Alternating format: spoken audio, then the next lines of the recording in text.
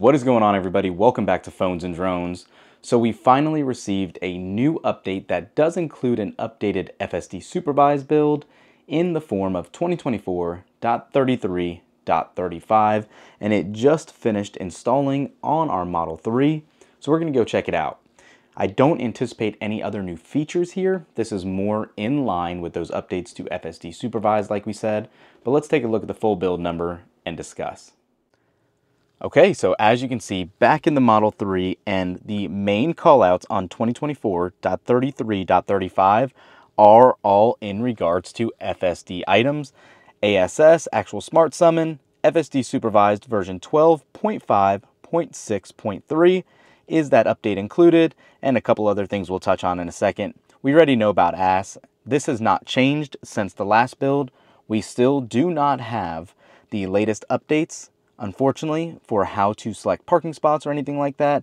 Everything in these release notes are all the same, including the public highway speed roads pause your ass maneuver, provide improved blocked camera aborts, reduced false positive collision mitigation aborts, refined dumb summon behavior at curbs, added custom fart completion sounds.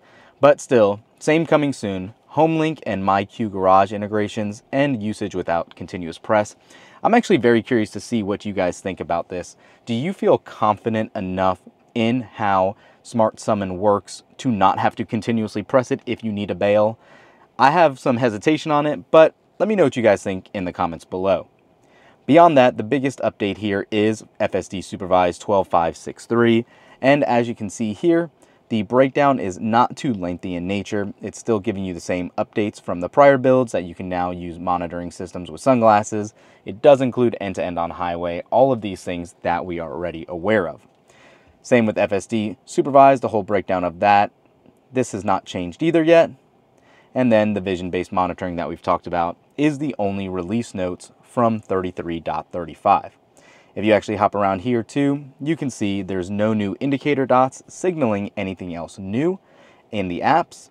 And jumping into settings, again, no quick callouts here that there's anything else new.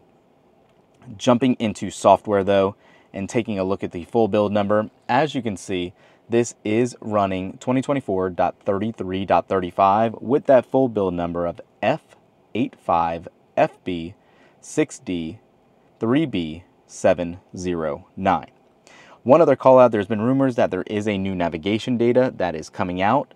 I haven't seen it yet. Obviously, we're running the 20th week of 2024's build, so that was the first one we received. Like we said in the video on that, traditionally we do receive 2 map updates a year, so we are right in line for getting another one near the end of the year now. And as crazy as it sounds, there's only about 6 or 7 weeks of the year left, so I would anticipate at least one more coming at this point. One thing also I want to call out that we have been seeing a lot more commonly with updates recently is if you had been playing music prior, there is a playback error specific to load segment error that always seems to pop up, and you have to just refresh it or just click on the refresh button or relaunch the app, depending on what your music service you're listening to is. I'm not sure why that is. Let us know if you're having that same issue down below as well. Beyond all this, we will be doing an FSD drive here in the near future, but I wanted to give you a quick look and show you kind of what's going on in this build. Very minimal, like we said. The next big update will be the holiday release, and as crazy as it is, again, we're only a few weeks away from that, and not a lot of information has leaked yet. It'll be the first year our Cybertruck will be getting one, and we are super excited to see what they have in store for that. But yeah, that's it for this one, guys. Thanks for watching. We'll catch you in the next one. Peace.